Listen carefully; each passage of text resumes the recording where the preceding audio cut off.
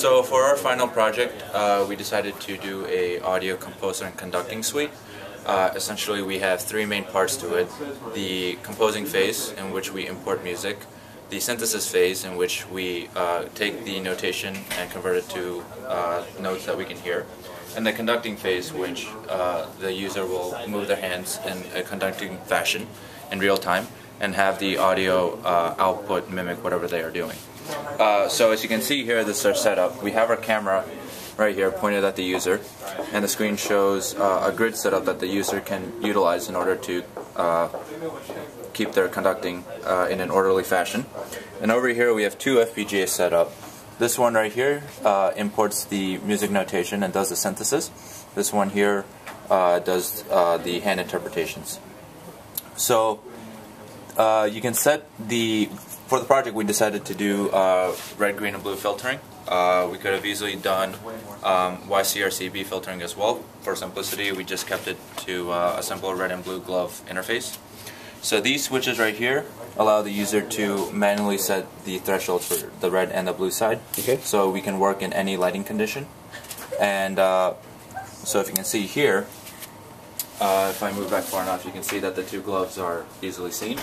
And obviously you can set how well these are picked up with the different thresholds.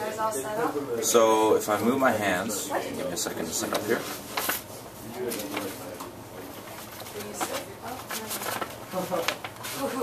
Alright. So if you look at the board right now, you see that nothing is lit. So right now we're in a wait stage and we're waiting for the conductor to start. Let me reset it, sorry. So we start here. And I'm just going to move my hands in a conducting fashion.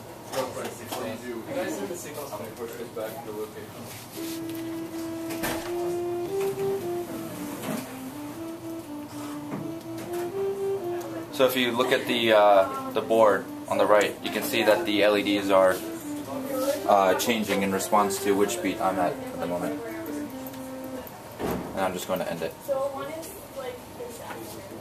So there's different functionalities that the user can do with conducting. So you just saw that the beats were progressing based off what the user was doing. We also implemented 4 volume changes. So in fact, you can have up to 4 tracks playing simultaneously and individual volume control for each one. Typically when you're conducting an orchestra, at least from our experience, individual volume adjustments are to raise the level. In addition to individual volume control, we also have overall volume control, so you can raise and lower the volume simultaneously for all instruments. And we also implemented ending functionality.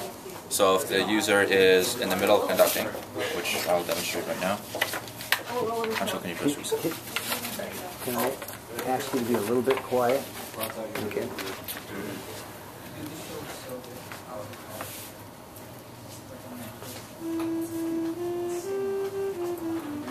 So I'm just going to end in the middle. So basically that allows the user to end in the middle of the piece. So do the wipe command? Sure.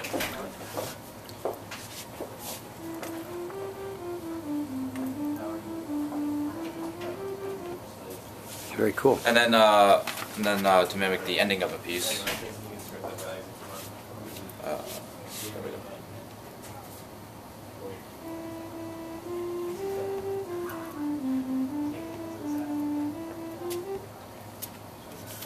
So those are the 4 functionalities that the user can do. Yeah, that's pretty much it. So so just put the okay. So I wanted to get a picture of the bounding boxes tracking there and to move them slightly back and forth. Yeah. So I see the bounding boxes are tracking the blue and red quite well. I decided to wear a blue shirt for some reason, so unfortunately the thresholding is not working as well. But the red is working great, and yeah. It's pretty convincing, though. Yeah, it worked pretty well. We can easily switch to a YCRCB implementation, and then we wouldn't have to wear gloves. We can just use our hands, because once we get rid of the intensity factor, the different skin tones are based on the amount of melanin that's present. So once we get rid of the intensity factor, then the CRCV values that we would be dealing with is a very small range. Okay, so you could do that, but this Yeah. was certainly a good shortcut. Yeah, exactly. Okay, thank you.